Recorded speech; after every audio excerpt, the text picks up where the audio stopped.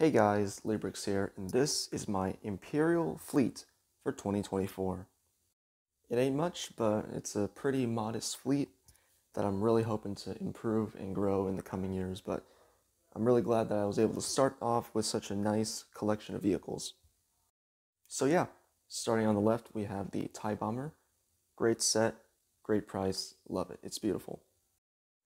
In the middle, we have the pride and joy of the collection, the Imperial Star Destroyer. Just got it like 2 days ago. It's beautiful, and oh my god, yes.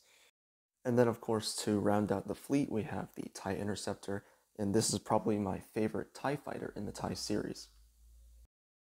And of course, for the minifigures, we have from left to right, we have Darth Vader, Vice Admiral Sloane, Commander Praj, bunch of nice crew members, stormtroopers, and TIE fighter pilots. So yeah, that's a quick overview of my fleet. If you like this video, please like, share this video with your friends, and subscribe to my channel.